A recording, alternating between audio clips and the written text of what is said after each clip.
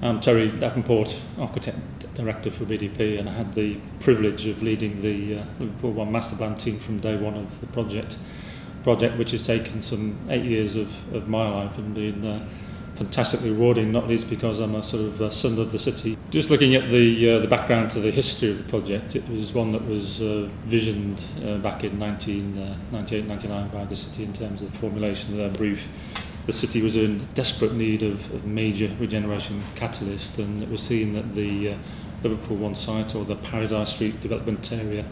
as it was then known, was going to be the catalyst for the city's change. This particular drawing on the right is one of the very early sketches that we produced for the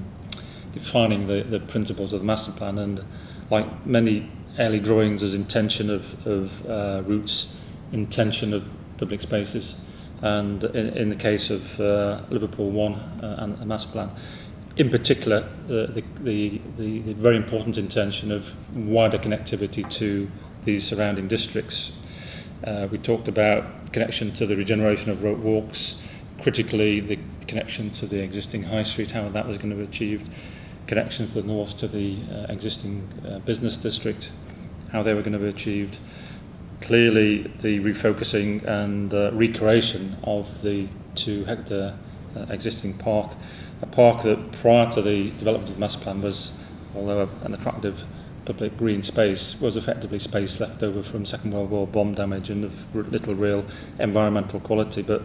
respected and liked by Liverpoolians because of its uniqueness within the city centre, a city that, because of its commercial drive, has very few high-quality green public spaces in its heart. So this early vision of those routes, those spaces, the increase of those spaces as we get towards the grand scale of the magnificent Liverpool waterfront was key to the visioning of the master plan. But it's not just about a sketch, it's not just about the intention. Liverpool One has been about the delivery over an 8-year period of this vision through the master planning process, through the concept development process with the wide range of teams engaging on the project, and through, of course, a huge technical effort by BDP and the other executive teams delivering what has been visioned across these 22 sites and almost 40 individual buildings within the project. Well, I think the fact that the a master plan has been shortlisted is hugely important, and it recognises clearly the roles of master plans in delivering quality spaces, quality environments, and ultimately a framework to vision very, very high quality architecture, and ultimately a variety of architecture across project, which essentially is what has been delivered through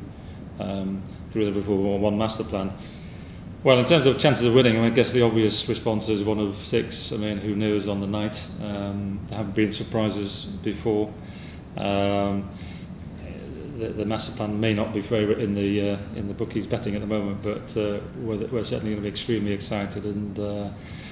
clearly the recognition of BDP's achievement and Grosvenor and the city's achievement to reach this stage is a tremendous reward in its own right, it has to be said.